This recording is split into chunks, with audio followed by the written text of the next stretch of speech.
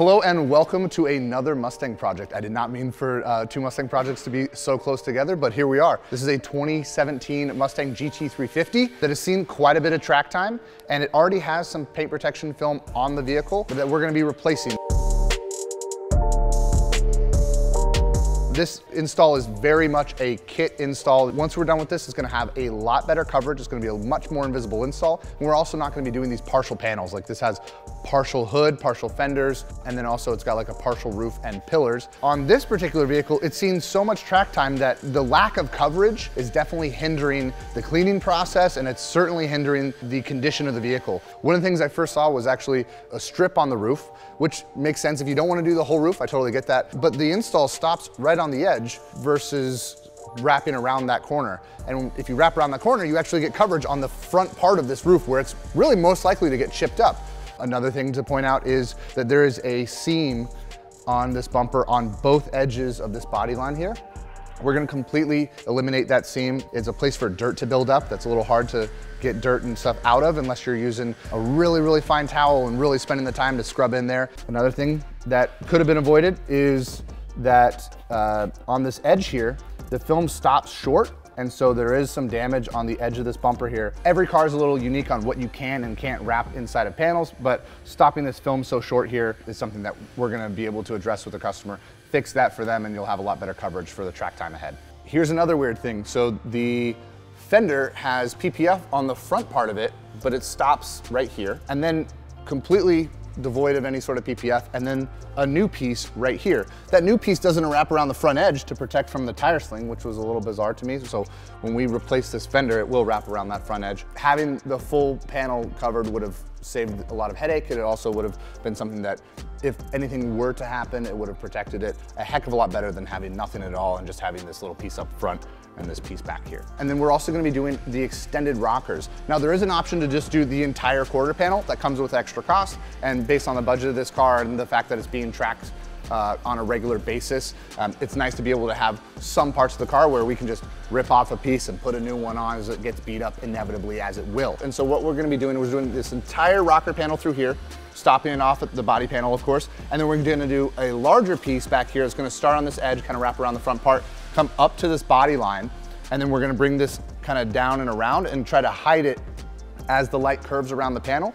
Now, the more invisible method of install is gonna do the whole quarter panel, but as I said, that comes with more cost. It's gonna protect all of this that's already started to get a little pitted up. There is a huge amount of gap between the film where it stops on the bumper here and the grille. Now, not taking the entire bumper apart, I could totally understand having a gap there. For this specific purpose on how this person is now using this car, this install is not adequate. The stripes in particular are starting to get a little beat up. The film is super, super swirled up. It's quite hazy and it's got a lot of texture to it. So replacing that with S-Tech's Dyno Shield is gonna make a huge difference visually with a low texture, high gloss, and it's also gonna have a self-healing top coat to it. So it's not gonna swirl up like this film does. And then also we're gonna be replacing the stripes on the entire vehicle. One thing is there is a decent gap on these stripes from the factory on the bumpers, but you know, trying to get rid of those gaps, I think we'll end up with a better product. Another thing to note on vehicles with stripes and you're doing paint protection film, there's a couple different options. There's one option is bringing the film up to the stripe,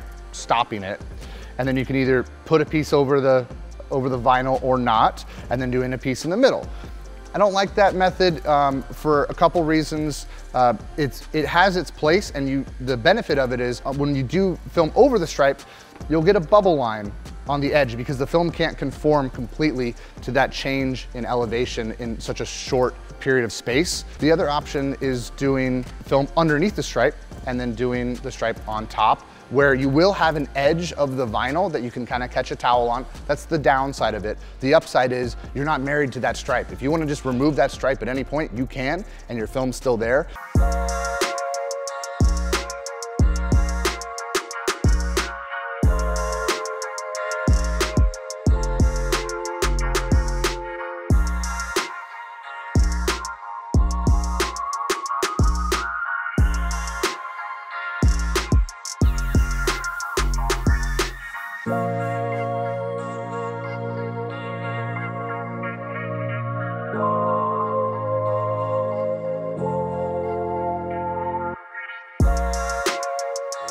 And just like that, like magic, we are day 4. This project is completed.